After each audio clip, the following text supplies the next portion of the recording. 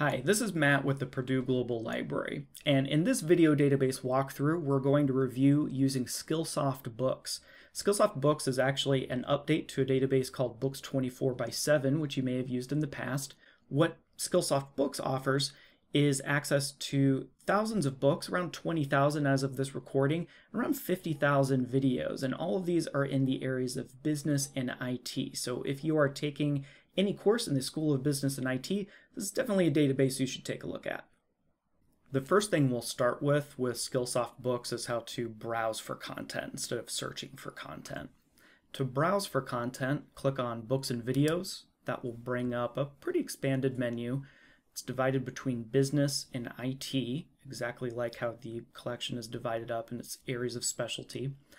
If you click on business topics or IT topics, those will be the most broad results, and that's a good place to start if you're not really sure where to start and you're just sort of exploring what's available. Otherwise, you can select on any of the subtopics already presented if any of those are of particular interest. Now, clicking on any one of those areas will bring you to a topics page. On the left side are going to be subcategories, and each one of those will focus on a more specific area compared to the one you're looking at.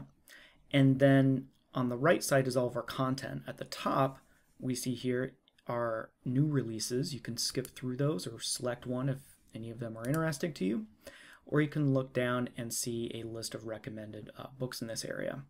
To see more, just click View More, and more will load. Now, by default, it's going to highlight books, but if you want to see what videos are available, just click the Videos tab, and they're right there. Now you can, of course, search at any time. On nearly any page in the platform is a search box to the upper right corner of the page. And what I can do is type in my topic. I'm just going to type in Microsoft Office as an example. And then we see some books about, guess what, Microsoft Office. It will display books by default, just like when we're browsing for content. If I want to see video content, I have to click the Videos tab. That's all I have to do.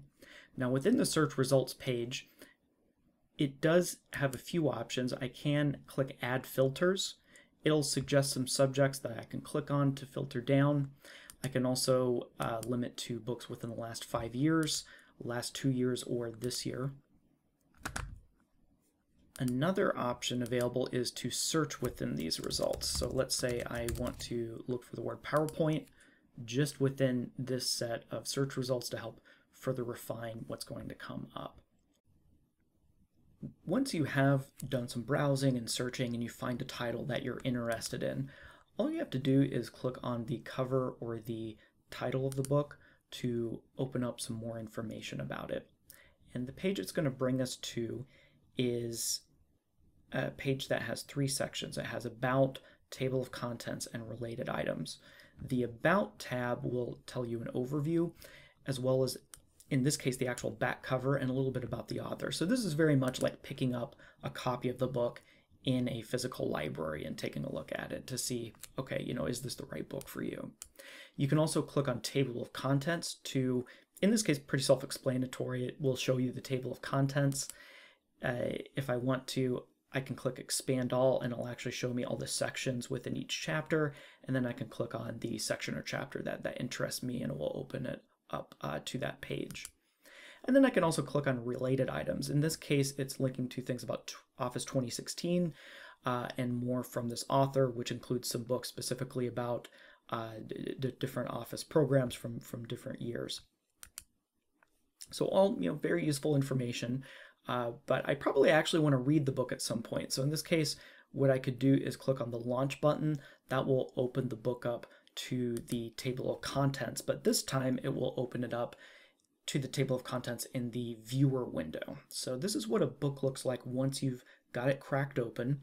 If I want to start reading, I can then select my chapter and start. I'm just going to pick a chapter at random here just for example's sake. Once I've got it open, I can then use the left arrows and right arrows to skip through the content. Now at the top, above the page, I've got some options to help me save and link to the item later. I'm not going to review all the tools up here, but the leftmost one will bring you back to the table of contents. I can also click the option with the down arrow with a line under it to download a copy of the chapter in PDF, Kindle, or EPUB formats. If I click the folder with a down arrow, that'll give me an option to actually save it to my own personal folder within Skillsoft. A nice thing about Skillsoft Books is it will remember you when you come back without having to create an account. All you have to do is log in with your PG Campus account at the beginning and you're good to go.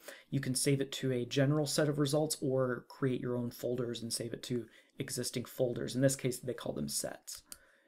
And then to find the link back to the book, I just have to click these three dots with sort of lines on them. And at that point, I can just click the copy link and it will actually copy it to my clipboard, and then I can paste that into an email or notes or whatever I want there.